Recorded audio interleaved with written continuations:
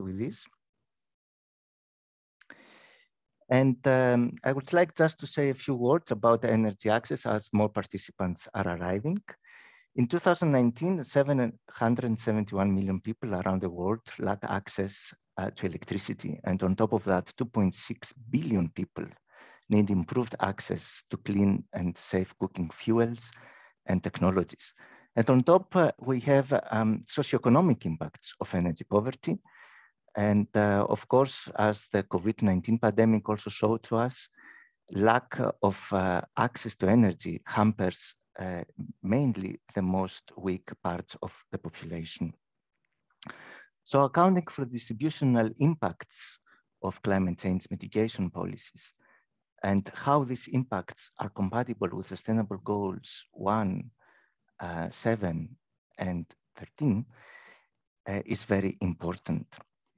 And today, I'm going to share my screen.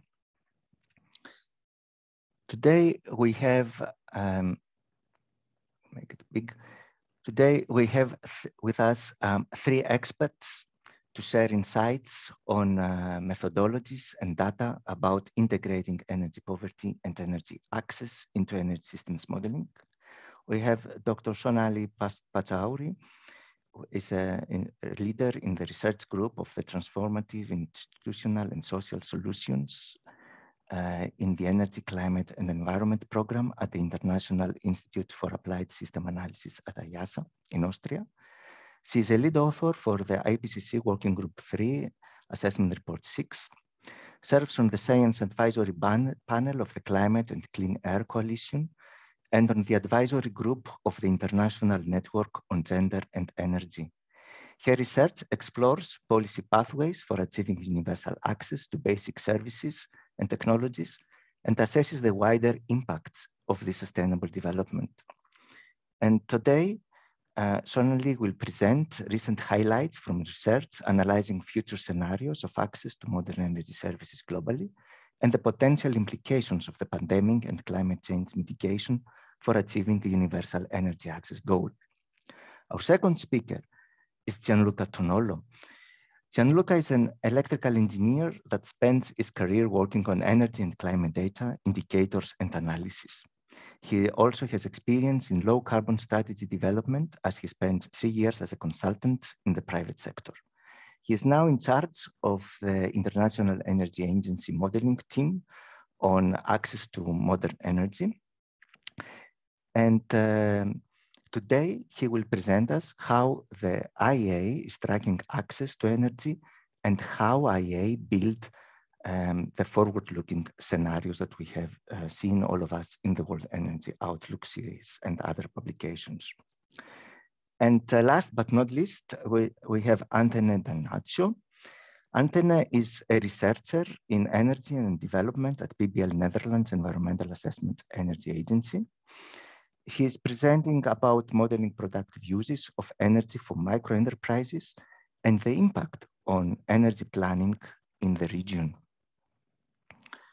And with that, I would like now to invite our first speaker, Sonali Pachauri, to talk about the first topic of our meeting. We will run the session like this, that every question that you have, you will put it on the chat, and then I will collect all of them towards the end of our meeting. So first we are going to have our presentations, and then we are going to have a discussion session, with one exception, with the exception of the presentation of Gianluca, because Gianluca has another obligation. So after Gianluca's presentation, I will be able to take 3, maximum 4 urgent questions directed to Gianluca. Due to technicalities, I will share now again my screen for the slides from Sonali, and I will be the mouse for her. So one moment, please.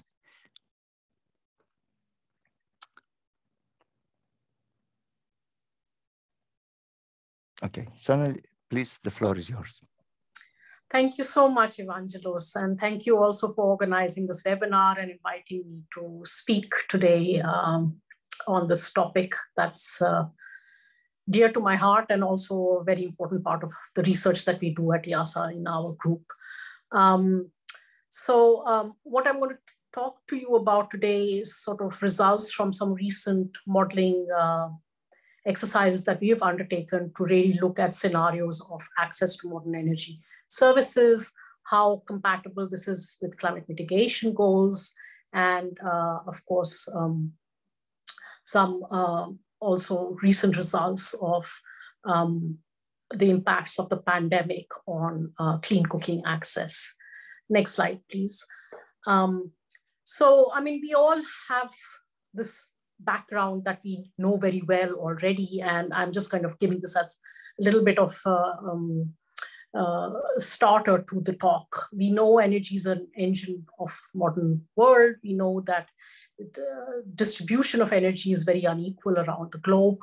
Many are without access to even basic electricity and clean cooking services, whereas many others use much more. And we know that there are important externalities associated with energy, social and environmental. And also that in the past, energy transitions have occurred at a very slow pace, whereas what we are requiring now of the energy system to meet climate mitigation goals is kind of an unprecedented transformation. In addition, we know that investments required for the energy sector are large and they are long-lived. So of course, there is the issue of stranded assets as well. Next slide, please. So this is kind of just a little, again, background. We know this is a global map of energy use per person. Regions where energy use per person on average is very high. This is national averages. Other regions where it's extremely low. So again, reflecting regions of affluence and poverty and low development and high development as we have known already. So next slide, please. When we're talking about energy access, of course, the first question is what we mean by modern energy access. How do we define it? How do we measure it? And next slide, please. When we look at the SDG 7 goals, we know there are 3 goals. Access, universal access, increasing the share of renewable energy, and doubling the rate of energy efficiency. And now, if you look even just at 7.1, which is universal access, there are varying reports of how many people are without access to universal modern energy services.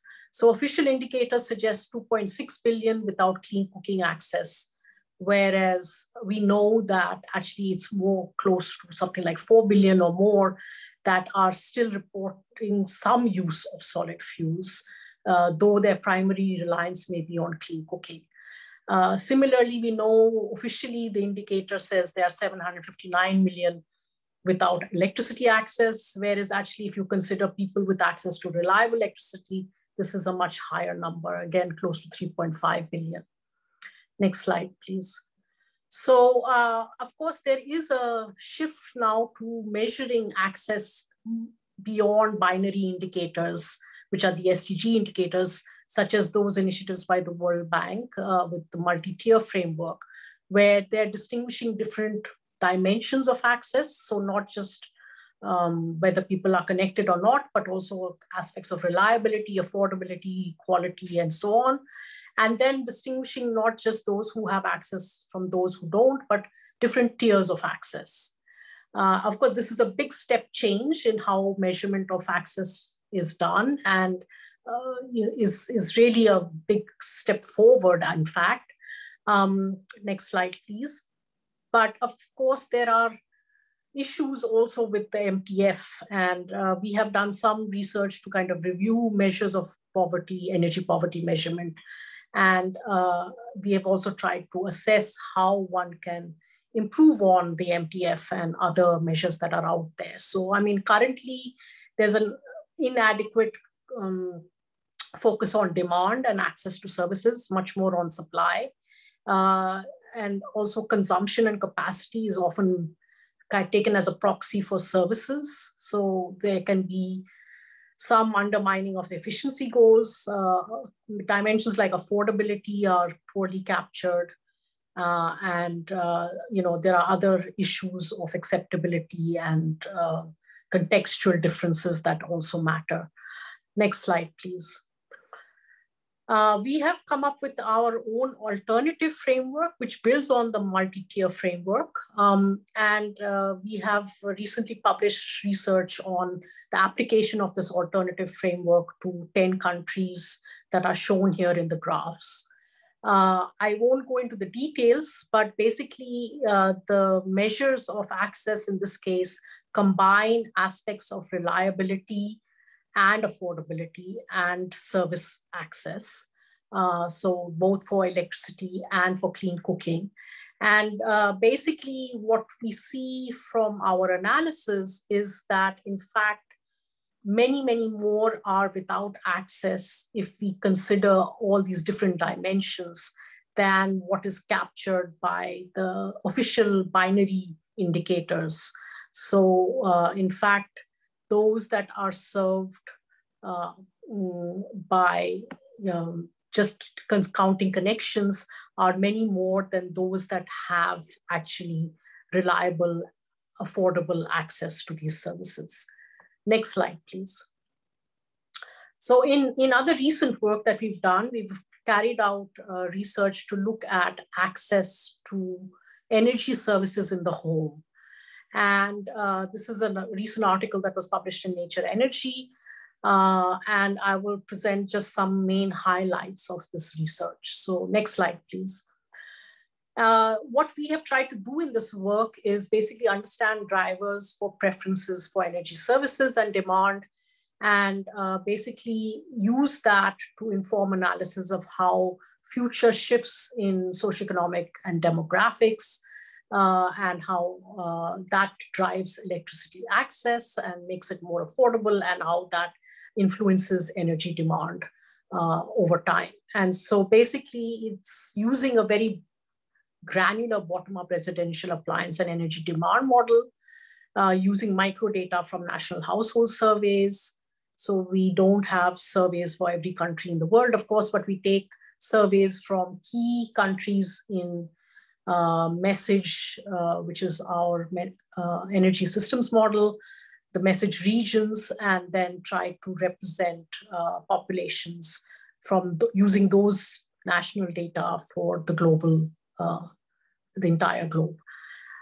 Here we see the results of this analysis, and one of the key results of this is that despite significant income growth and urbanization, we see that even under sort of optimistic futures, shared socioeconomic pathways 1, for instance, SSP1 in this graph, as we see, there will be huge inequalities in the amount of energy used across regions and across populations. So in much of the global south, we will have about 2/3 of the population still using less than 5 gigajoule per capita, whereas much of the global north will use more than 10 times that amount, so over 50 gigajoule per capita. And that under stringent climate mitigation scenarios, there is some effect, but not much effect on energy poverty, so that there is a slight increase in the share of population using less energy per capita. Next slide, please. We have also looked at what this means in terms of access to services, specific services. So we look at service access for thermal comfort, for food preparation and conservation, for entertainment and cleaning. And again, what we see are there are vast inequities, and these persist over time, even in optimistic baseline scenarios. But like, for instance, we see less unequal access for entertainment services as compared to thermal comfort and food preparation and conservation. Next slide, please. And then, of course, this is also based very much on looking at the diffusion of appliances, individual appliances that provide these services in individual homes. And again, we see huge inequities. So this is just looking at air conditioner ownership as an example in South Asia. And you can see that in urban and rural areas, it differs widely. And under different socioeconomic futures, it also differs widely. Next slide, please. In another piece of work, we've looked at clean cooking access. And this are scenarios under a post-pandemic future, also looking at climate mitigation futures. Next slide. Our key objective in this was to look at drivers of preferences for cooking stoves and cooking fuels, but accounting for multiple fuel use, because often we only look at primary stoves, and that underestimates the extent of people dependent on solid fuels. Next slide, please.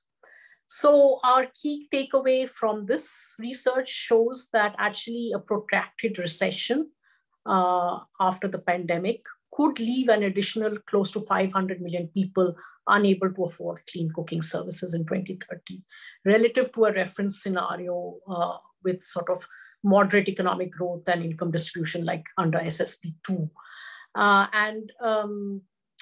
Also ambitious climate mitigation can result in people not being able to afford clean cooking, particularly in certain parts of the world. So, basically our findings underline the need for immediate acceleration in efforts of making clean cooking accessible and affordable for all, because this is where the globe is actually moving very slowly and far behind what we want to achieve by 2030. Next slide. What we also see is that, of course, income poverty and cooking poverty are highly correlated, but this differs quite a bit by regions. So in regions of sub-Saharan Africa, for example, we see that income poverty and cooking poverty are very highly correlated.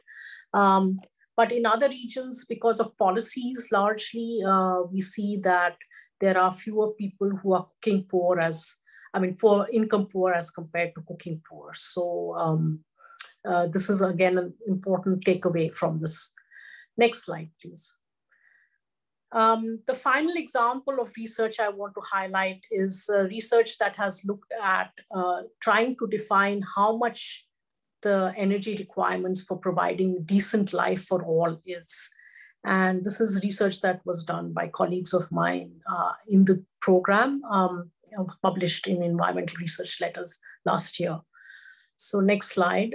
There has been, of course, a long history of studies that have tried to estimate energy needed for decent living, starting way back from the efforts of Goldenberg and all in 1985, where they estimated 1 kilowatt per capita for basic needs and more.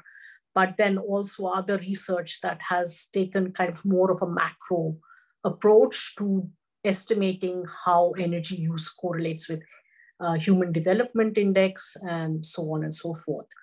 Next slide. In our work, we take much more of a bottom-up approach, and the starting point was to define a standard universal set of living standards that are important for living a decent life, and then estimate globally the gaps for meeting these decent life standards. And then we've defined different normative scenarios for achieving decent living standards for all by 2040 and compared these to other mitigation and baseline scenarios. Next slide, please. So the basket of decent living standards are basically both including direct energy needs in the home, but then also indirect infrastructure and energy needs for providing basic services like healthcare, education, mobility, nutrition, so on and so forth. Next slide, please. And this is basically the set of basic needs that we consider important to the basket of decent living, and also the material satisficers that are important to meeting a special, a set threshold of basic needs. Of course, this is not everything that is considered important for well-being. There are many other things, but these are the key things that have important energy and material repercussions. And that's why we define them in this way. Next slide, please. So this is a global map of the gaps in decent living services for all. So we see, of course, there are certain parts of the world where the gaps are larger than in other parts of the world. And in general, of course, in the global south, there are many more gaps than in the global north, as we would expect. So this is a much broader understanding of energy access, which is going way beyond what is in the SDG 7, but still is considered important aspects of energy needs that allow for a good life. Next slide, please. So our final results on the analysis of the energy requirements, of course, these needs are the same everywhere, but the energy requirements to meet these needs differ regionally, because obviously cooling requirements are different, energy intensities are different in different parts of the world. But we find that these vary between 9 to 36 gigajoule per capita per year. And of course, there are some parts of the world, as you see in this graph here, where current averages exceed these DLE thresholds, whereas in other parts of the world, we are far away from having an average that meets these DLE thresholds. Next slide, please. Again, another important takeaway from our result is that even under very stringent mitigation scenarios, so for example, well below 2 degrees or 1.5 degree compatible mitigation scenarios, the average final energy needs that are compatible with these, I mean, the estimated total final energy that is compatible with this goal is way above what we estimate as needed for reaching decent living for all by 2040. So in other words, there's more than enough energy globally to meet decent living for all by 2040. But of course, in certain parts of the world, there will be much need for increasing energy, and there may be need for redistribution from certain parts of the population to the other. But these, of course, are political questions. So my last slide, the main takeaways from our work is that basically trickle-down economics does not work, that we need explicit policies and efforts to ensure that universal access to basic energy services and decent living standards are achieved for everyone. And that despite significant growth in energy demand in regions of the global south, we will see inequalities persist. And access for all is not likely without policy. Also, globally, we have enough energy to meet universal decent living standards, but we might require redistribution. And climate mitigation and universal access goals can be achieved simultaneously if the poor and vulnerable are shielded. So these are just some important key messages from the work, and I'm happy to discuss this further in the question and answers later on. Thank you very much.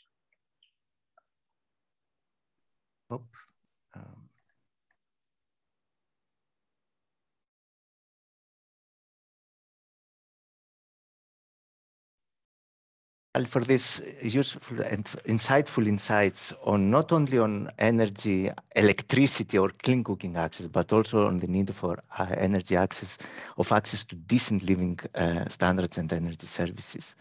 And I would like now to invite Gianluca to share his screen and proceed with the presentation.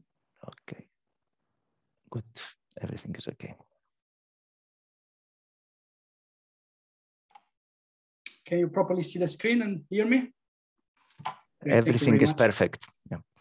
Well, thank you very much, Evangelos, to inviting the IA today to speak about this important topic. And also, thank you very much, Shonali, already for the presentation. It was very interesting. I think I can skip some of the slides because you already covered very well some important points of access going beyond just speaking about connections or etc. So I try to be quick, but not too much. In the sense, I'll try to take more time for certain aspects of the presentations. And it's very good, actually, that Shonali went more into the theory and results, since I will try also to go more in details to how we technically do all the calculations and how we integrate in our energy model access to electricity and clean cooking. So we will see in this presentation, so a bit the introduction, how we define access to modern energy very quickly, and then see some trends and projection results. And then we will look at how we do the tracking and what are the barriers and problems that we can encounter while trying to track like access to electricity and clean cooking, as well as different methodologies that are used right now. And finally, I will try to show how in the World Energy Outlook model, we integrate access to electricity and clean cooking. So I don't need to go through that, like what is access to modern energy is the SDG goal 7.1, most in details, that speaks about ensuring access to affordable, reliable, sustainable, and modern energy for all. The goal 7.1 specifically say that by 2030, we should achieve universal access. There is not a very technical definition of what access means. Shonali already explained that a connection is not always meaning that the person is receiving a good service, energy service to improve his life. So this is not something very defined, and the different organization may take it differently. I try to show a bit what we do at the IEA. Like for access to electricity, we try to include, for the moment, and for the analysis we do, residential access only households. So for the modeling work we do, we exclude productive uses that are touched by other parts of the model, namely agriculture or industry modeling. So here we touch only households modeling, and you know, a person can be connected by different kind of technologies, by the national main grid, by decentralized or disconnected from the grid solutions like mini grids and standalone systems that can be, for example, as in this picture, solar systems. However, we don't consider as access to electricity the smaller standalone system that could be, for example, the pico solar or solar lanterns that, besides providing very good improvements in the welfare of people, like by providing, for example, lights and charging of phones, etc., are not providing, as we can see here, other basic and essential energy services that could be, for example, having a fan to cool a bit the house, or having the information through a radio or a television. I think my connection was down for a moment. I guess you can hear me again now. So say that, we consider access to electricity starting from the point where an essential bundle of appliances, namely normally we consider some like 4 or 5 lighting bulbs, 1 fan, 1 television, and some other small appliances to consider an household to be connected. However, you will see when we track historic access, this is not always the case, because many times from government, the IEA receives information that is just based on a connection. We cannot have all this disaggregated information of how or what appliances are used beyond this connection or this meter, etc. So I tried to define it. I hope it was clear. We start from bigger standalone systems. And if someone of you knows, is familiar with solar systems, we consider from 50 watts above, or sometimes when efficient appliances are used, that even some smaller systems, especially for rural areas, we can consider as people receiving access from those. So from the clean cooking point of view, you know, people can cook with different fuels, and everyone cooks. There is no people that are not cooking, probably very few in the world. But the problem is here that many people are cooking with fuels that are polluting and harmful for because of the gases that are released while cooking. Those are mostly solid cooking fuels that includes biomass and coal, but also kerosene is included in the polluting fuels that are not clean cooking. The IEA defines clean cooking here as all the modern energy sources that can be used for cooking, including fossil sources like LPG or natural gas, but also include the super efficient new improved cooking stoves that can burn biomass. These are not like some of the stoves that are today in the market, that even if the improved efficiency of cooking are not still in line with requirements defined by the WHO. So in our modeling, the forward-looking work we do, we consider that some people will gain access using improved cook stove, still use some charcoal, some biomass, especially in some specific areas. But for the historical work we do, we consider that all the stoves that burn biomass today are polluting stoves.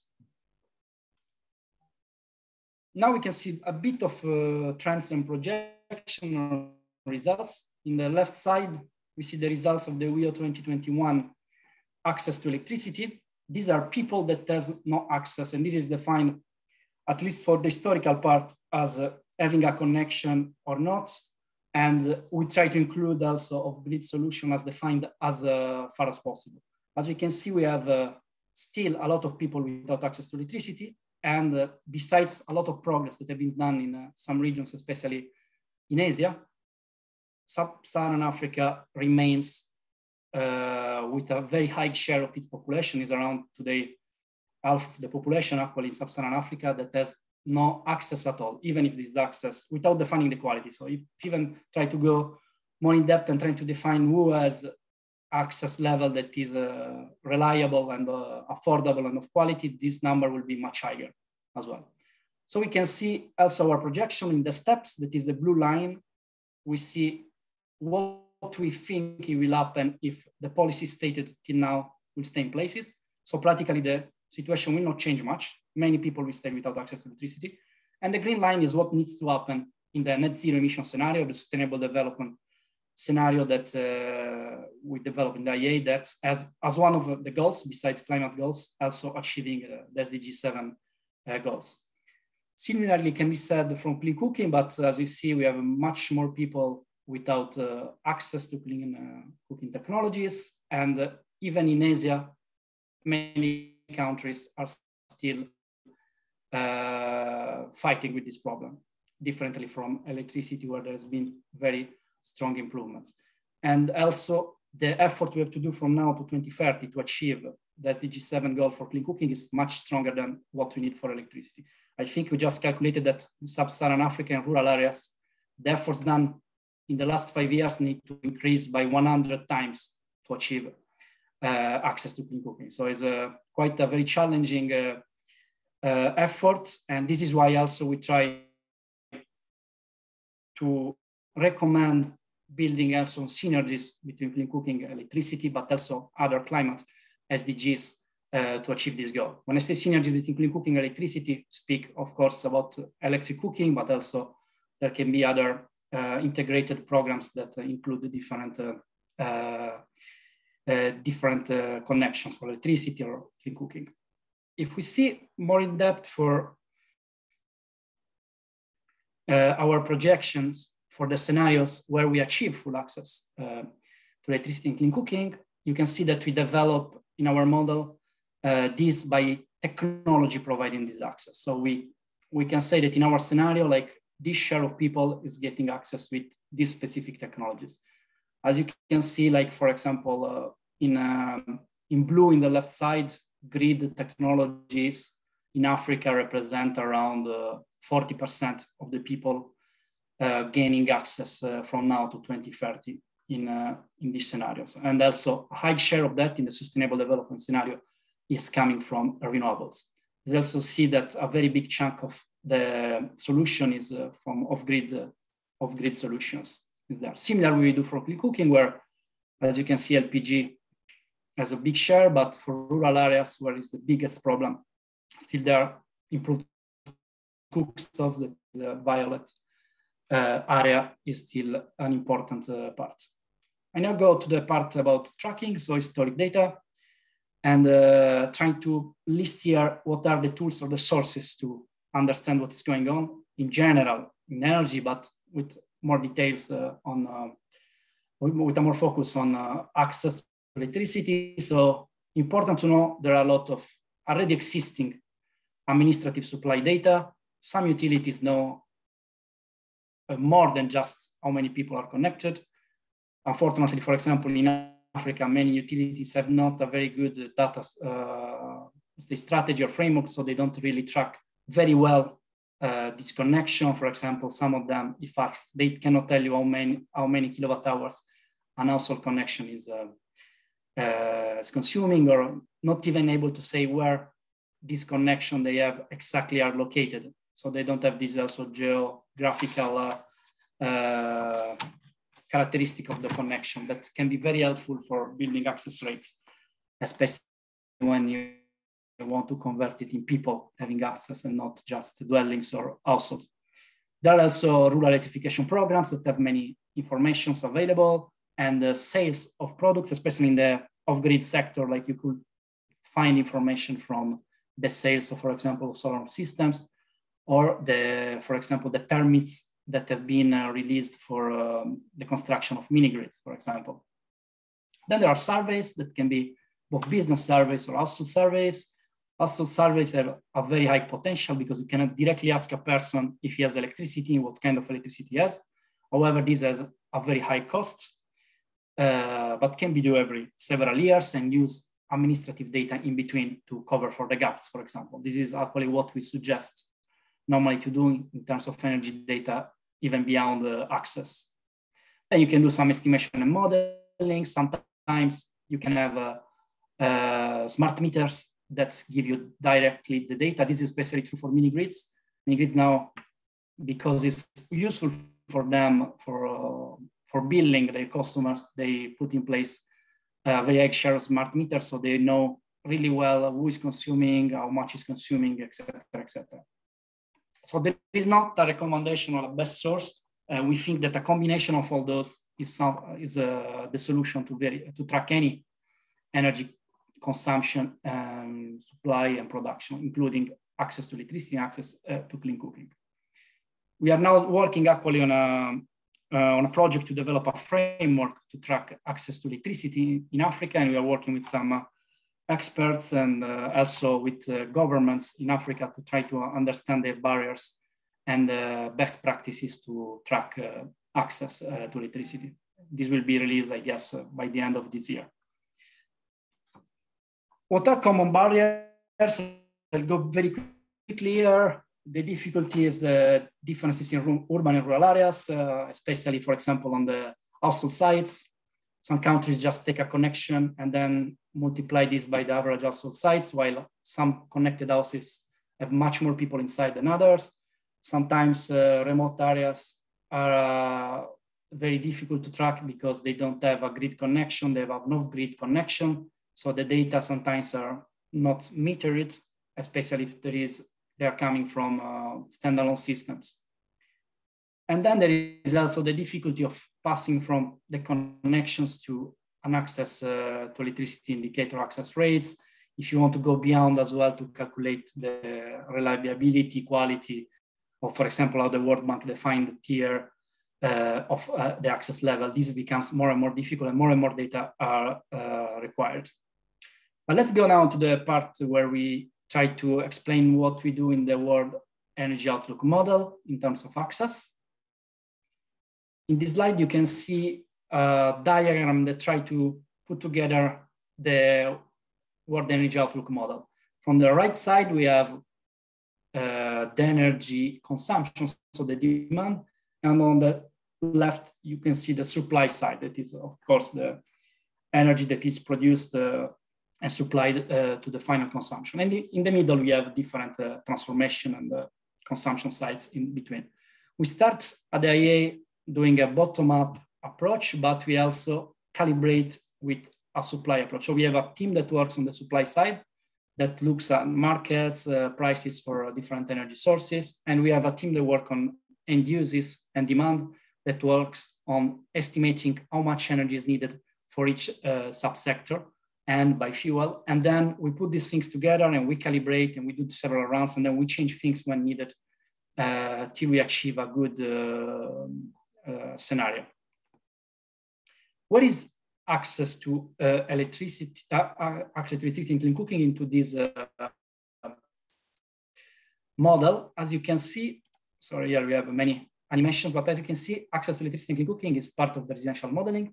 It's a model that we do a bit separately, and where we try to estimate first, country by country, how many people will gain access if policies stays as they are today, or how many people need to gain access to achieve SDG 7.1 by country. And then we feed all these into the residential model where we estimate what is the electricity demand, for example, that is needed to cover for these people gaining access, and what are the different solutions that can provide these people gaining access with their connection or their fuel supply, if in case of clean cooking. So what is our approach for developing the scenarios is developing a set of policies that describe future pathways or scenarios, of course. We have different scenarios in the World Energy Outlook. We have the stated policies as I define it. That is a bit of a mirror of the actions and intention of today's policies. We have the SDS, the Sustainable Development Scenarios, that provide more or a recommendation and strategic pathway to meet climate goals, high quality, and also energy access. And then there are additional scenarios that we developed. Recently, last year, we started working with the net zero emission scenarios that go a bit farther than SDS, trying to achieve global net zero emissions by 2050. What questions we try to answer with the access model of the real scenarios? For example, for electricity access, we try to understand how many people have gained in the past access, and so based on that and based on policies, how many people will gain access to electricity. Then we want to understand and we try to model how much electricity demand will come from them. So how much one person that is gaining access for the first time will consume, depending also on where it's located. Rural areas, for example, consume less. And how this demand is supplied, by which system? Is a grid connection, is a mini grid, a standalone system, and what kind of connection it is, renewable, is a fossil connection, etc. For clean cooking, we do a very similar thing. We try to understand the technology, how many people need to gain access, and also how this will affect the demand of fuels. Then we go further to that and we estimate how much investment needs to be done to achieve the different scenarios, and what are all the related GHG emission, I will say, because we also estimate, for example, avoided emission from cooking with biomass, that of course, most of that is coming from methane. If you go more in depth with the electricity access model, so we have historic data of access to electricity that we estimate and track. Then we go to projections based on policy, historic trends, targets that countries put in place. Of course, we are some kind of conservatives, like if a country say I'm achieving full access by 2025, but historic trends and policies are not very in line with that, we don't take the target 100%, of course. Then we estimate how much demand comes from that. And finally, where the supply is coming from based on a least cost solution analysis that we based on a GIS, actually geospatial data analysis we do country by country using the onset tool for who knows it. Again, this is similar to what we've seen in the slide before. We do the electrification projection. We have the consumption per capita. And so we estimate what is the additional demand due to access. So how much electricity needs to be produced by type of technology. So we have some assumption, as I said, I think I already mentioned all these. There are some improvements we can do in our model, of course, for example, better understanding how people that are just connected evolves in their use of energy, et cetera, et cetera. We could also try to continue and take into account beyond households to other services, public services like schools, hospitals, etc. Then we allocate all these electricity demand to different end uses, also depending on what we just said. how do we do the power generation side? How do we say from this demand, where it's coming from? As I said, we have some geospatial data analysis that we do using the onset model, where we take into account per location. So we divide, like, for example, a country in different clusters of populations, where we know the density, the infrastructure, so how distant is this from existing or planned grids, for example.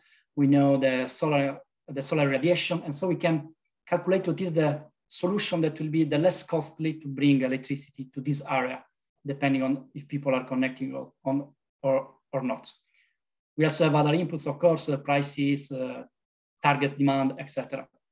And then we have, like, the final supply coming from on-grid, mini-grid, and other off-grid solutions that can permit us to estimate generation capacity, then investments, and also related emissions.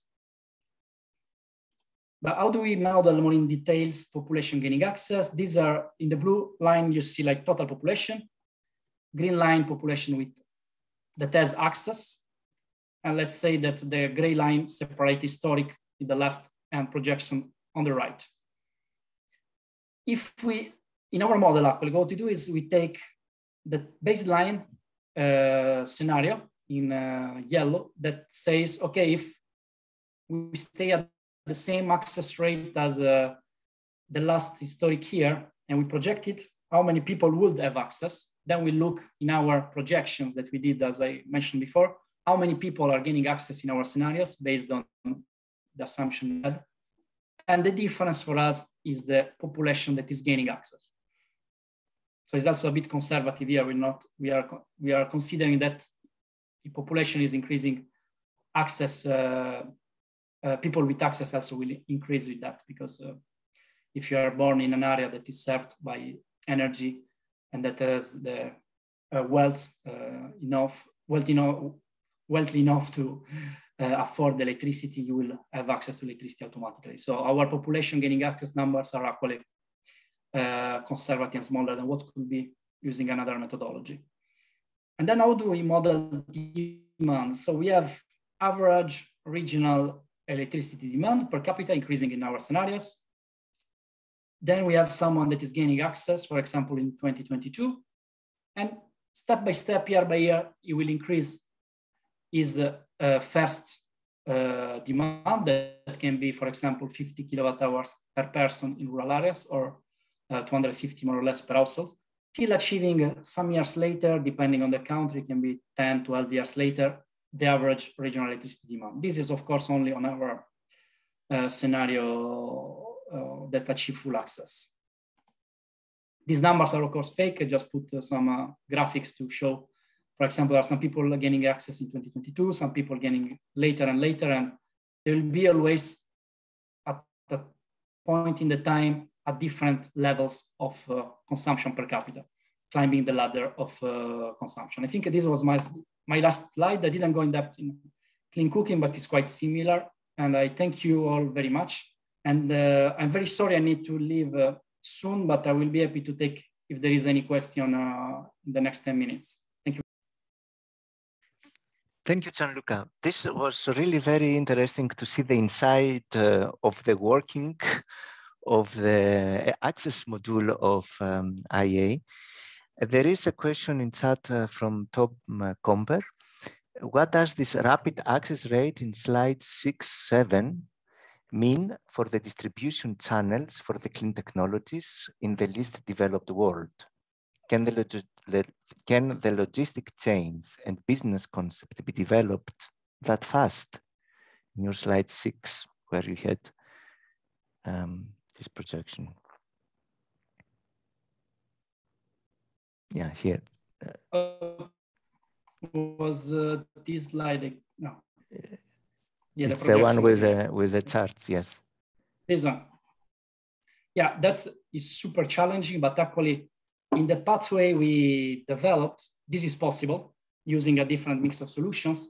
This is why also we have a higher share in our scenarios that are meeting and are achieving the SDG 7 target of off-grid solution than the least cost analysis will tell us. The least cost analysis will tell that more people will gain access through through grid than this that you can see in this slide, but we had to increase a bit the mini grids and standalone systems to be deployable in a timely manner by 2030.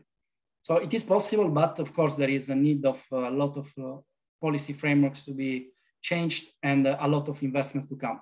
Also, if the investments that are required, we estimated that at the global level, they represent only 1 to 2% of current energy spending. So it's something that is doable economically. The technologies are there. To go quick, you need like new solution, new business models. For example, the standalone system pay-go model are increasing very fast, and this permits people to have a kind of a leasing contract, like when you take a car and not pay for a solar system upfront cost, but pay every month for a kind of a rent for these products, and then owning the products after some years. So this is how we see this. We see this possible. It's challenging, and I don't know if this will happen. I hope yes, but it's many things need to happen for this to be achieved. Yes. I don't know if I answered the question. I try to. I think that was the question. I have a follow-up on that question. I mean, when you calculate the number of people gaining access, do you consider any financial constraints or financing means in this, let's say, projection of the people gaining access, or it is what is the driver of the gaining access in the model? How? So in the scenarios where we achieve the full access, we oblige the scenario to achieve full access, so everyone is getting access. In this one that it shows there, in the steps, of course, in the steps is more natural, like what will happen if no further action is taken. We impose it, and then we look how much it will cost to do that, and try to find the best solution that can supply this mix of, let's say, technologies providing access. However, when we do further analysis that is a bit outside of the model right now, we try to understand how many people that are gaining access cannot pay for it by themselves. And this is, in Sub-Saharan Africa is a lot. I think with any solutions, like at least half of Sub-Saharan African people cannot pay for an essential bundle of electricity. This means like some lighting, a fan and a television. They couldn't pay it even with some low tariffs. So they need subsidies and like lifeline tariffs, or being helped in achieving or getting these connections. I don't know if this answers your question, if it was on affordability or the financial solution. We are also looking at what is the mix of different financing that should come there, public, private, and so on, but it's outside of the models. Mm-hmm. From the results, we try to look at where this can come from on the best mix. And we might have something interesting in a report on Africa that we'll release by April, May of this year. The New Africa Outlook, we are trying to put there like really what is the best mix of investments, of financing coming in Africa to achieve not only access, but also climate goals, energy development goals, and other sides of the sectors. Thank you, sir. There is also one more question in the chat from Marisla Biet. Can you share a few more words about the cooking technologies that are included in the model? Which types of biomass stoves and basically which efficiency levels? This is one part of the question. There are 3 points there. Let's tackle one by one. So I don't know, maybe you can see also the chat there. And if you want, you can tackle all of them or one by one, whatever. Yeah. So for the types of biomass stoves, we don't have a specific efficiency we define for the improved cook stoves, but we consider these cook stoves are the most efficient available now. So yeah, include the gasifying cook stoves and these kind of models that release very low polluting particles. This is mostly in line with what WHO says, like as a recommendation for clean cooking. Like. And may you include also some advanced biomass stove in the future, for instance, advanced gasifiers? Of course, this technology, this innovation allows these technologies to be clean enough, only when this is happening, of course. Yeah, actually in this violet area, like we include all these advanced technologies because we consider that most of today's cook stove, even the ones that are a bit more efficient, are not very in line with what we consider clean cooking access internationally. This is especially after working with the WHO and on their definition of this, that we decide to do that. This is also why historically there is no, historically all people cooking with biomass are considered without access, even if maybe a couple of them have a very efficient cooking stoves, but it's not many for the moment. And the last question from Maris is that there is an increasing focus on electric cooking, grid and off-grid. How is it currently modeled? Yeah, that's very true. And actually we are touching it more and more. As you can see here, we have not a very high share of people cooking with electricity here, but this is because of many reasons. One is that these are people that are gaining first access to clean cooking. We have, of course, much more people that are electric cooking than this more share here. And these are people that, for example, are shifting from LPG or gas or other clean technologies to electricity. This is happening even more than what you can see here. And we consider that also in the off-grid side, of course, we see that it's possible for certain solutions, especially with mini grids. There is a big talk also with standalone systems, solar home system and batteries being able to do that, but this is very limited for the moment. It's a very interesting topic we are touching. We'll have some analysis in the Africa report, of course. But it's, yeah, in the model, like we are conservative on that because also of our knowledge on the level of electricity access people are gaining when they gain access and what is the average today in Africa. As also Shonali showed before, like many people have access, but their reliability and quality of their access and their ability to pay for this electricity is very limited. Exactly. Thank you very much, Gianluca, for this useful insights. I don't see other question in the chat. There is one more, just came, from Gabriela Garces.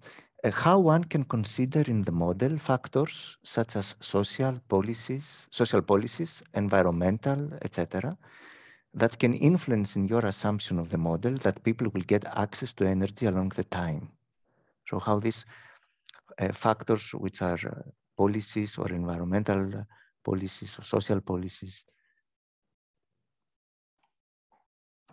So I don't know if I understood the questions. Is if we take into account policies that are beyond directly access policies, like other policies. Yes, other policies, and also beyond the energy sector per se, as I understand the question, that goes also to the social dimension, social supports. That's a very important point. Actually, we don't do it all the time, but of course, for environmental and climate policies, many times they are helpful for all these work we do, especially for example, for electricity access, where depending on the climate policies of a country, we have a different share of renewable technologies. It's not only depending on that, it's also depending on availability of resources, of course, and affordability, but the climate policy plays a role there, especially in the SDS, where we need to achieve well below 2 degrees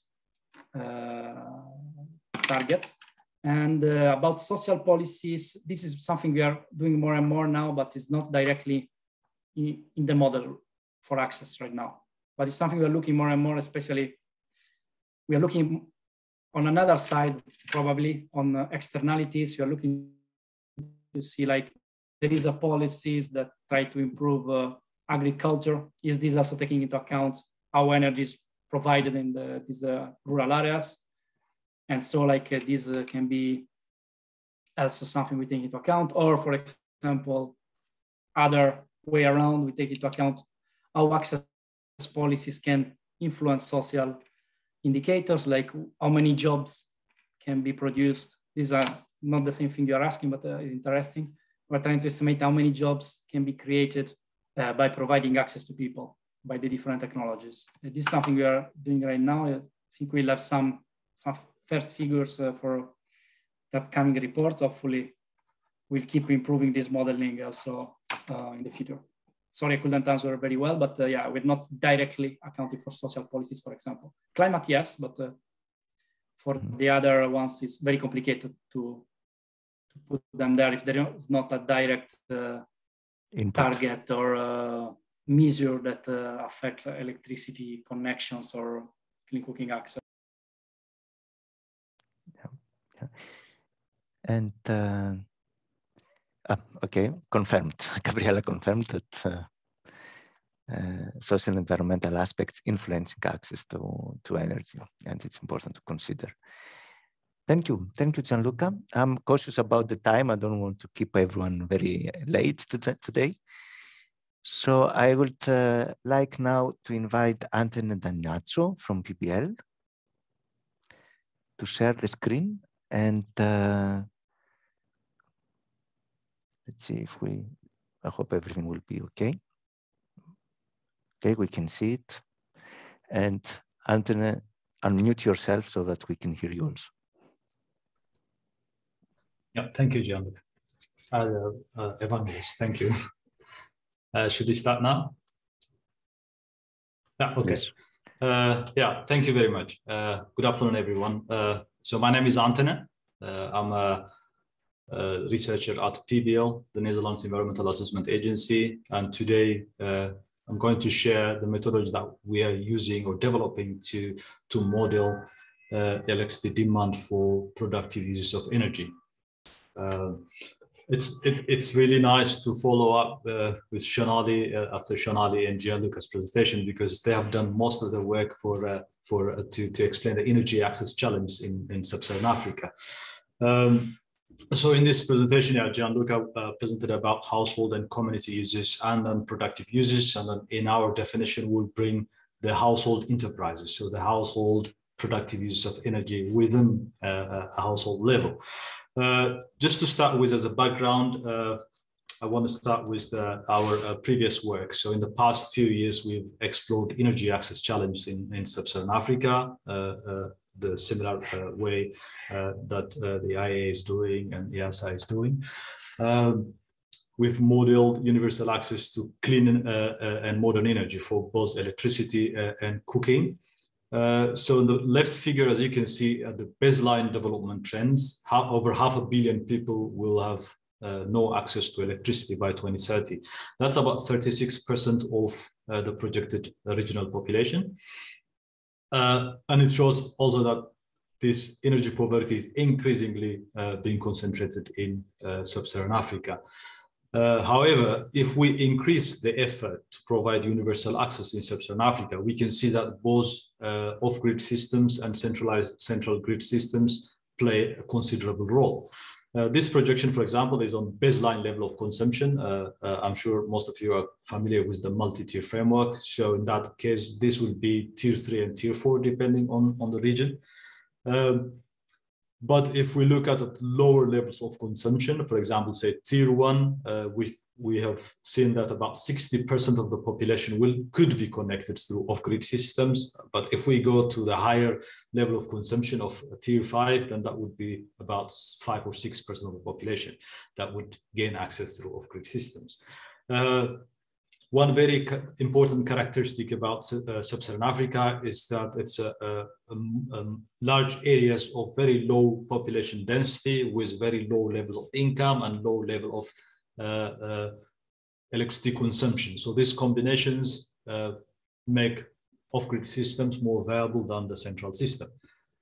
We've also looked at the investment needs to achieve universal access, but also the baseline. We see that by 2030, on average, we need $16 billion a year. But if we want to achieve universal access, we need $33 billion on top of the baseline investment. So it requires a tripling of the baseline investment in order to achieve universal access to electricity in sub-Saharan Africa. But the thing is, closing this electricity access gap requires not only just this adequate amount of investment, but also the understanding of the requirements, the technologies, the risk and opportunities in the region, preferably backed by robust data and scenario analysis and model projections to inform policy making. Those previous studies that I just showed did indicate how big the task is to achieve universal access to clean and modern energy in sub-Saharan Africa. But that's also only based on end-use service demand. So demand for space heating, space cooling, water heating, cooking, and lighting and appliances. But studies show that this is not enough. Access to basic levels of electricity is not enough. We need to provide people enough electricity to generate incomes, to improve livelihood. So that is what we refer here, the productive uses of energy at household level. That's aimed at enhancing income generation opportunities and productivity at household level. Here we use a very narrow definition for productive use of energy than what was mentioned by the previous presentation. We are referring to the household enterprises, very small micro enterprises that could be done at household level and then consume electricity. This could be, for example, for agricultural uses like irrigation, agro-processing like milling and hulling kind of operations, manufacturing, very small carpentry, welding and tailoring kinds, and the service sector like restaurants, like small drinks services or a beauty salon kind of things. So these activities would create additional income. They will generate additional income, and this income could be taxable, but it rarely is. In sub-Saharan Africa, we know that there is a very high level of unemployment, but that's one side of the story. The other side of the story is that most of the economic activity is dominated in the informal sector. There are studies that show that in some parts of sub-Saharan Africa, about 80% of the labor force is self-employed, the majority of it in the informal sector, and about 42% of the rural sub-Saharan Africa do operate micro-enterprises. However, we see that these entrepreneurial activities are needs-driven rather than aiming for profit maximization. So they are driven by the need to diversify income, the need to mitigate risk from population growth or loss of land or climate change. So this productive use of energy that we're referring here are usually for avoiding slipping further into poverty than for poverty alleviation. And they are done at very low level at a household with 5 household members maximum. Given the role of agriculture in the economy in sub-Saharan Africa, we expect that increased and improved crop processing could become very relevant in the economic activities of rural sub-Saharan Africa. At the moment, most of the crop processing is done manually. So electrification of the process improves the productivity and reduces the processing time. Even if it is being done now with diesel generators, for example, if we go to off-grid systems or so mini grids or centralized grids, if we get that electrification level, we can see that it can halve the energy cost at the same time doubling the profit margins for the household.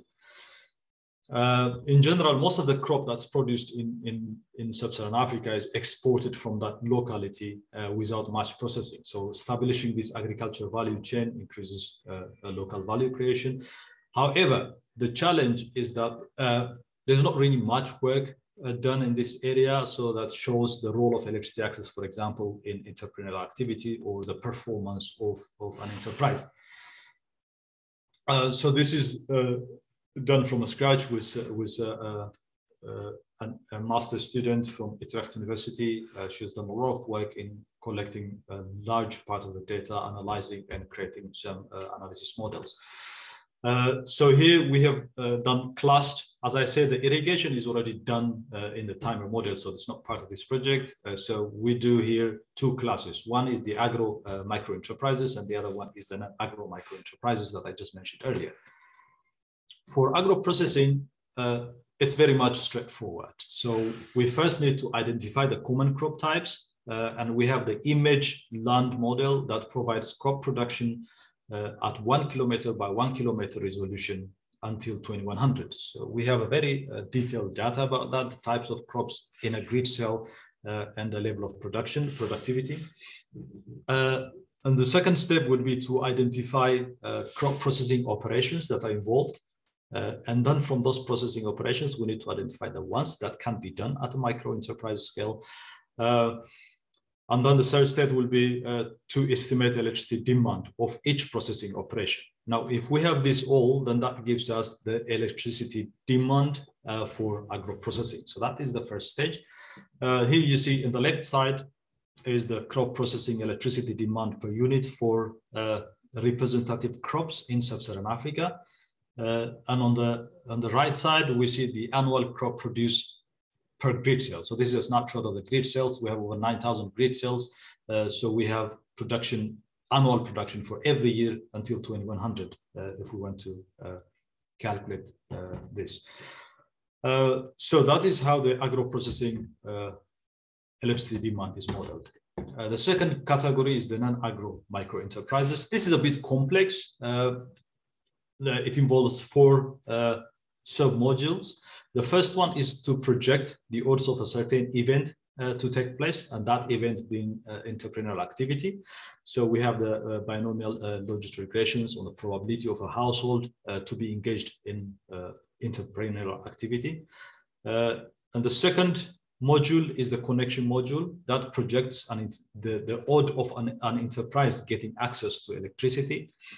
So that's also another binomial logit regression to project the probability of an enterprise to have access to electricity. And the third module is the sales module. So that projects the annual sales of an enterprise. So this is to see if, the performance. So this is another linear regression to analyze to project the annual sales of an enterprise. Now, this is usually supported. We have a lot of enterprise survey from the World Bank. And the last one is the consumption model. And that projects electricity consumption of an enterprise. So this is also another linear regression model on electricity consumption for enterprises. We also get a lot of data from World Bank enterprise survey. So one thing I need to mention here is that this is not done for each and every type of enterprise, but just the average enterprise at a grid cell. So it could be various different types of enterprises, but we look at an average enterprise in a grid cell to project electricity demand for at a household level. This requires a lot of data. We have several drivers, 23 drivers, for example, for these projection models. Some of them, you can see them here, like employed men and women, female-headed households, the lending interest rate, for example, development assistance received. So it's not very easy to find this data. Some of them are at a high resolution, so we could find them at grid cell level, and some of them are at country level data, some are regional data that are extrapolated or interpolated to fill the data gaps. And that is always a challenge. So we have World Bank, USAID, and other literature as source for this data. Here, I want to show you some results of this. This is a preliminary result, so please don't quote me yet on this one. The green bars show the household energy demand for induced services. So that's what we used in our previous studies. So this is a regional total. With this, we determined, for example, a distribution of technologies, the investment requirements, as well as residential electricity consumption related emissions. The yellow and the red bar, they show the productive use of energy for agro-processing and for non-agro SMEs, micro enterprises. So as you can see in, for example, Eastern Africa and Southern Africa, the demand for productive use of energy at household level is actually almost as equal as the induced service demand. So that's a significant increase on energy demand, which will have a significant impact on energy planning, the role of decentralized systems, or the investment requirements, or residential related emissions. Just to show simple analysis here, what we did was, for example, on the left side, you see the system mix. So for the blue is the central grid, the red is the mini grid, and the green is the standalone system. So on the left is only for end-use energy services that we used before. On the right is when we add productive uses of energy at the household level. So you see that a significant shift from decentralized systems to centralized systems, but also from standalone systems to mini-grid systems. So this requires increasing generation capacity of the central grid, new transmission and distribution network, new distribution network for the mini-grids, for example, but also in general, it shows the need for long-term strategy to integrate decentralized systems into a larger network or a central to the central system in a form of, I don't know, swarm electrification is one of the possibilities, for example. So yeah, this is my last slide. Adding this productive use of energy to the household electricity demand does considerably change the landscape for energy planning. So we recommend, one of the recommendations, that off-grid system should be designed ready for integration into a larger network. But I also have to say, due to this explorative nature of this study, we have a lot of independent variables that we analyzed. But until we model it completely and run sensitivity analysis, it's very difficult to tell how far we are from the final product.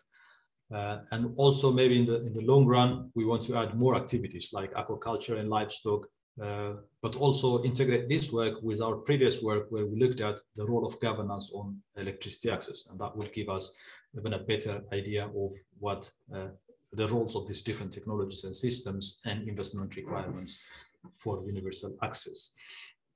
And also earlier, Gianluca was talking about affordability, and also I think that this adding the productive use of energy in the energy planning does improve the viability of the economic viability of decentralized systems in general. Yeah, so that was it. Thank you very much. Thank you, Adrian, for this insightful presentation. I would like to ask the three speakers one question based on the results, first of all, that Sonali shared with us before, that even maybe in 2050, we will not maybe able to have all the people having clean energy access. What are the biggest hurdles in achieving towards the path to clean energy? Is it mostly geopolitical? Is social? Is technological? Is financial? Where the challenges really are there? It's everything. So I would like to hear first Sonali, and then Gianluca, if he's with us, and then Anthony. Yeah, thank you, Evangelos. So, I mean, in what we have analyzed, we take more of a demand perspective in the work that we've done, as I presented earlier as well. And for us, the biggest constraint is not so much technology. Technology exists, but it's really affordability. So in parts of sub-Saharan Africa and parts of Asia as well, you will continue to have a large proportion of the population that earns very, very little and is therefore able to afford very little.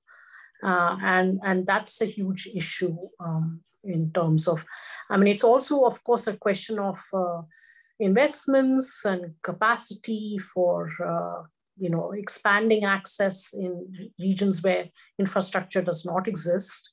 That's also a challenge. But actually at a global scale, we have the technologies and we also have the finance. It's just directing it to the regions where this is needed the most. And even in terms of affordability, I mean, there are parts of the population that will not be able to afford it. But again, there are policies that one can implement to make it affordable for populations that are low income, for instance. So, I mean, in most cases, we have solutions to achieve universal access, but it's really sort of implementing and putting these actions, putting these solutions into action. Thank you, Sonali. Gianluca, are you with us or? maybe not. Antone, what is your opinion on that? So I have to say, I completely agree with Shonali. So it's not really much I can add, but we've done also a similar study on governance of the electricity system in Sub-Saharan Africa. And what we found out is there is huge institutional challenge to provide access to electricity. The resources are there, the money is running around globally, but just getting those resources together in a way that is a win-win for everyone is very challenging. And the political aspect of it is seriously hindering a lot of progress in that sense. Thank you both, indeed. So you don't. So we have the technologies. That's important. Is the fact that we need to be more brave in distribution, the efforts.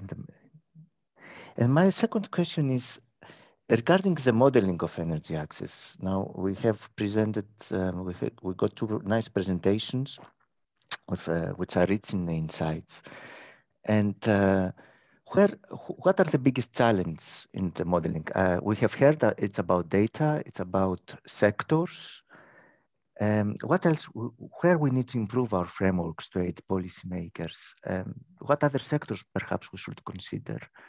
And yeah, I would like to see, where do you see that we can improve our frameworks there on modeling the access?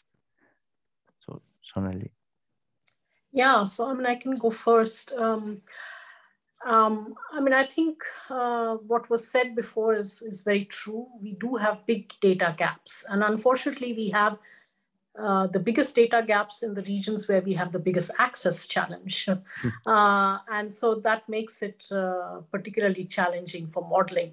Having said that, there are many sort of exciting new possibilities. So, you know, while surveys are, of course, the richest source of information, it was mentioned also by Gianluca that they're expensive to do and you can't do them that frequently. But there are now, I think, increasingly very detailed Earth observation, satellite-based information data products out there that can be combined with survey information, for instance.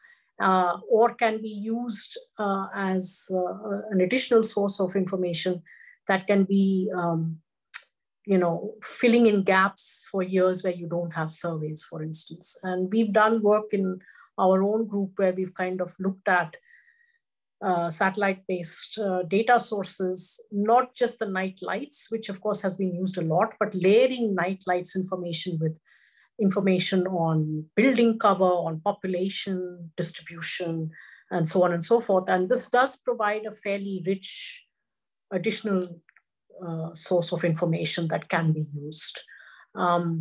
So, I mean, while there are data gaps, I think there are also increasingly opportunities for filling these gaps in many cases. And Antone, you agree? I guess you agree. That I the mean, data basically, is one of I completely agree with Shonali as well. I mean, one is, yeah, so there is data limitation. That's obvious, right?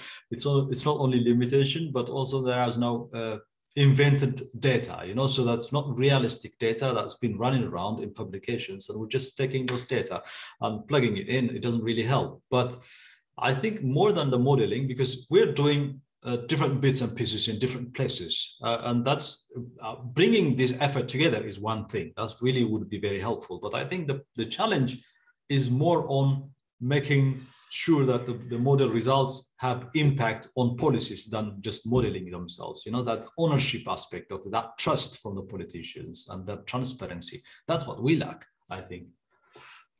Were efforts towards this direction so far, you think, from the research community? It was enough what we have done?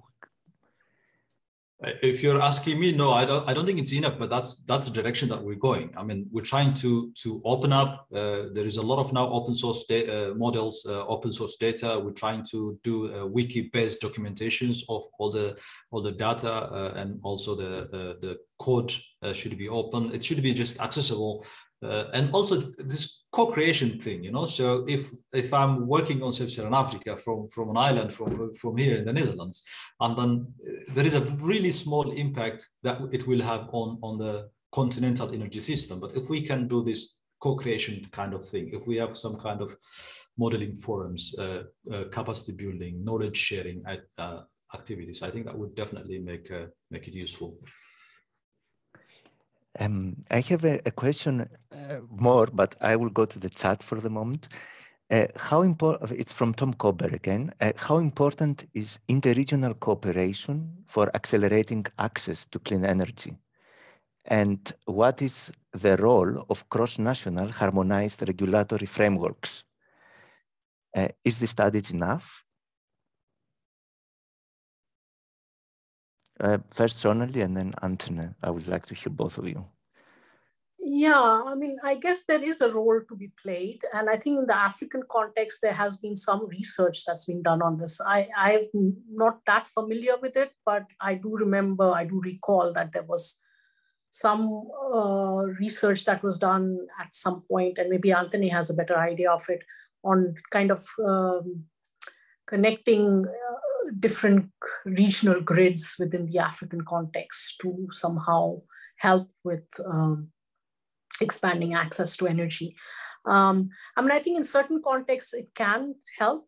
I think for the most part, even national utilities need to improve, efforts at strengthening their transmission and distribution infrastructure and networks. And so I think, we can talk about interregional at an international scale, or, interregional at a national scale.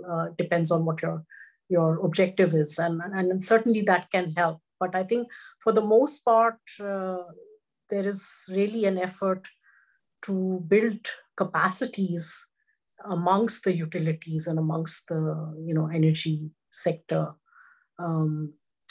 stakeholders at a much wider level than exists today. And that's very true of regions where access is lacking the most. Mm-hmm. And thank you, Sonali. Antony, what is your opinion about that? It's a really important point that he raised, because basically energy resources are also not really distributed equally. So you have, if we look at, for example, Sub-Saharan Africa, you've got natural gas somewhere, wind power on the other side, and on solar a bit equally distributed, but geothermal concentrated in the Rift Valley areas, and all these things, so it's basically very important. It's really good to have this integrated approach to energy planning at regional level. We have regional power pools. I think that's why they were also established, is to facilitate this energy trade between countries. And then if we can do it also within the regions, I think it's amazing. So, and the second comment from Tom Kober is that there is the impression so far, and this relates to the previous question, of course, that we are too much on the technology level and less on the governance and institutional level with our modeling. So is this a direction where we should make more effort and to incorporate these aspects into the modeling? Is this possible, do you think, Sonali? Yeah, I mean, absolutely true. I think there's much less focus on the government and governance and institutional aspects. And Anthony has done work on this. And even within our research group, we are doing increasingly more research on this topic. Whether it should be done within the models or done outside of models, that's another question. And one could debate that. But I mean, I think definitely focus on governance and institutional capacities and how the different levels of this across different contexts matter for how policies are implemented. That is a very, very important topic. And certainly we are seeing increasing research that is looking at these institutional and governance factors and how they affect implementation of policy and how they have related to expansion of energy access and other energy systems goals, energy goals, climate goals internationally. So, I mean, I think that's something that we will see increasingly, and it may mean work that's done outside of models, but in some cases, maybe it will also be incorporated within modeling frameworks. Thank you, Sonali. No, Shonali is absolutely right again. It's a question is whether you want to incorporate it within the modeling, or if you want to look at it, okay, you have the modeling result, and then how is it impacted by governance issues? We did 2 work on that one, also one with Shonali on integrating policies for the 3 targets of SDG 7. So we looked at how that would impact access, but also efficiency and also emissions, the climate impact of that. And also with another group, we did a study about the role of governance in the whole electricity access. So what the risk that is involved because of the government policies that are not very clear, or that are not very inclusive, that are very corrupt government systems and all these things. So we did look at it, what that risk means for electricity access, and we did try to model it, so somehow it reflects that impact of governance. Thank you both. That's very important indeed. And I have one more question regarding Africa, especially. And Africa has huge potentials. Has a potential for renewables. Has a very rich underground resources. How do you see in your scenarios, in your projections, the role of Africa in the future? And how do you see the possibility of Africa to develop and take, let's say, share from the current shift that we see in industry that is moving now from Europe to Asia? Can it go to Africa? And through this process, this transformation process, energy access can be improved? So do you see that the role of Africa in future, in your projections, is increasing? And towards which direction, what is the driver, and how this could affect the population to get more access to clean energy?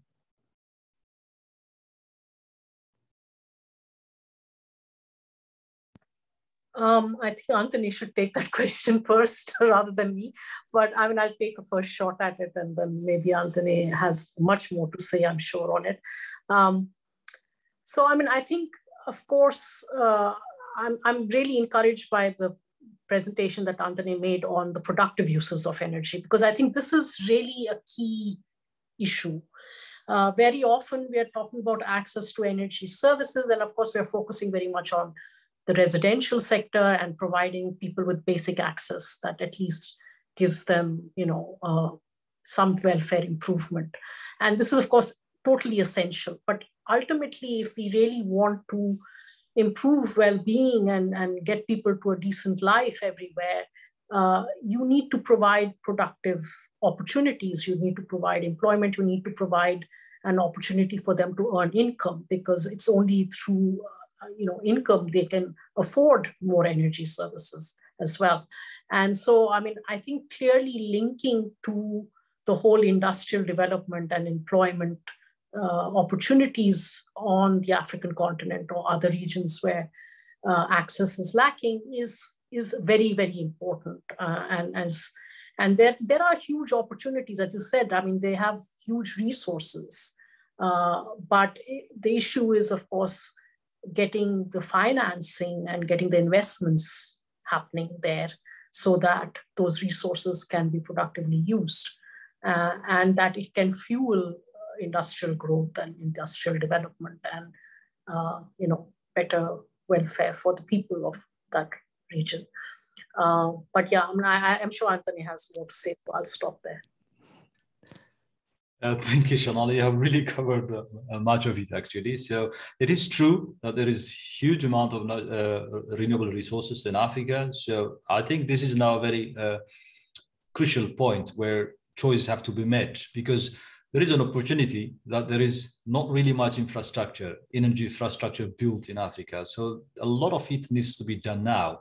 And in the future. So if you make a choice now to do it in a renewable way, then you can do it, you can achieve it. But you can also go on and explore the coal and the gas, and then later it will be a regret solution. So I think in general, also with the productive use of energy, the economy is still growing, and that would provide economic viability to all kinds of systems that you build, because affordability will increase. And what Shonali mentioned earlier about the policies that would support the poor, if you have this productive use of energy, if there are economic activities that you build the grid or the electricity system for, then the poor can benefit from that with a low investment. But also at the same time, there are huge geopolitical challenges when it comes, for example, for hydropower. We've seen what has been happening in the past 3-4 years between Ethiopia, Egypt, and Sudan. Very huge struggle. So it's a renewable energy, but there are serious consequences when it comes to geopolitics. So I think it's a very complex issue, but it's an opportunity. It's not just only a challenge, it's also an opportunity now. Yeah. It's the most important. That's an opportunity. There is one more question in the chat from Gabriela Garces again. How about the potentials of using waste residues, organic and inorganics, for energy generation? How to support the link of both sectors with policies and to encourage investments? So who wants to answer this first? Sonali?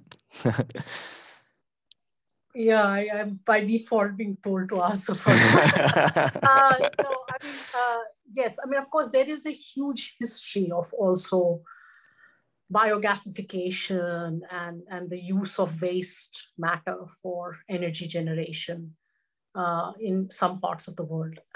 There's no doubt that this can be a resource that should be perhaps better utilized also in the energy sector. But there are, again, challenges there because, I mean, for instance, I take the example of India because I know in the Indian context the best.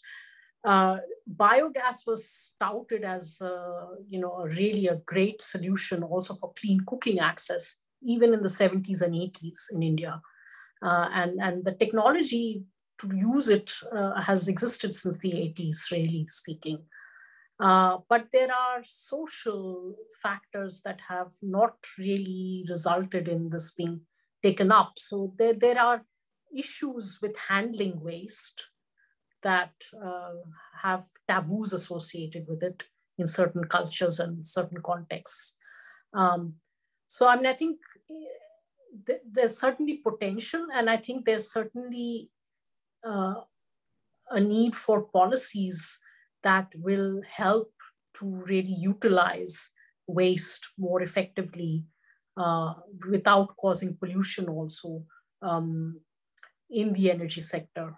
But I don't myself, I'm not aware of examples of how this is happening effectively in different parts of the world. It's something I haven't focused on much, so I can't really say very much on, but yeah, it's certainly something that needs further investigation. Yeah, I mean, I really don't have much to add on this. I'm not also an expert on this one, but we did one of the studies for cooking, for example. We did with waste residues as a source for biogas and all, and it has a potential, but there is enormous amount of investment required as a startup investment, but then running cost would be very low compared to the others.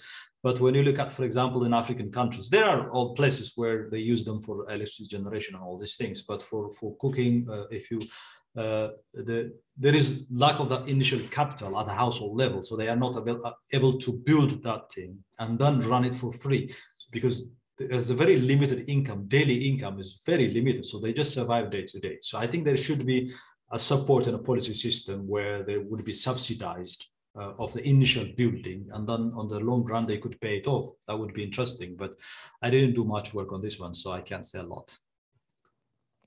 But it's an important sector.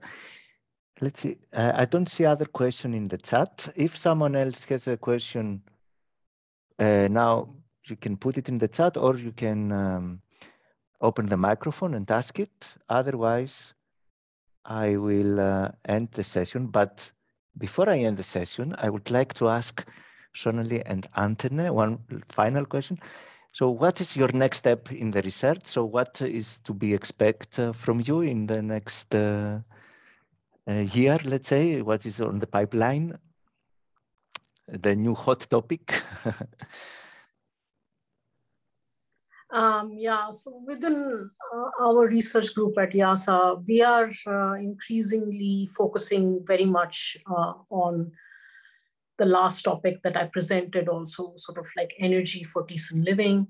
That's something that we will continue to research, and we are expanding our research in that. And also sort of looking at low energy demand scenarios where, you know, people have access to the services that they need. But at the same time, we're doing this with low energy demand and meeting climate goals, for instance. So that's one area of research that we are going to be working more on in the next months. We're also continuing to do research on sort of better measurement and tracking of access and energy poverty. That's an area of research we continue to work on. And then while we haven't really started doing very much research in terms of modeling, we are doing a lot of empirical analysis on looking at how access to energy relates to entrepreneurial activity and agricultural activity largely in the sub-Saharan African context. So again, sort of seeing, does it really matter for the agricultural sector and for the non-farm enterprise sector to have access to energy, and whether there are other complementary services that you need to really spur and entrepreneurial activity and productive activities. So yeah, that's some of the research we'll be doing. We will be exciting to hear more of when we see it. And Antone, what is the plan? Yeah, so the priority will be to really complete the modeling, the productive use of energy, and we want to bring out a paper as soon as possible because I think that's going to add some value to the modeling aspect. The other one would be we want to co-create some kind of modeling programs in Africa, in sub-Saharan Africa, to improve the ownership of model results. Out of the energy sector, I will be looking at more at the NDCs and the impact on the climate and also on the energy system. So those are the few projects that I have at the moment. Thank you both. Thank you both. There is also interest from the participants to be in touch with you regarding, especially, for instance, Gabriela writes, I will be glad to be in touch as I'm working on the waste sector in India in the German cooperation at the University of Stuttgart in Latin America. So probably, if you agree, some of our participants will be in contact to get a little bit more insights and probably collaborations. So thank you everyone for joining our webinar, our last webinar on integrating sustainable development goals into energy systems and integrated assessment models. I thank you very much that you stayed so late with us, and I would like to all of us to give an applause to our speakers and thank you very much for all the insights that you gave us today and for your presentations. The webinars will be uploaded into the EdSUP YouTube channel and to the EdSUP website together with the presentations. I will collect them. Thank you everyone for joining today and have a nice afternoon or evening. Thank you, Evangelos.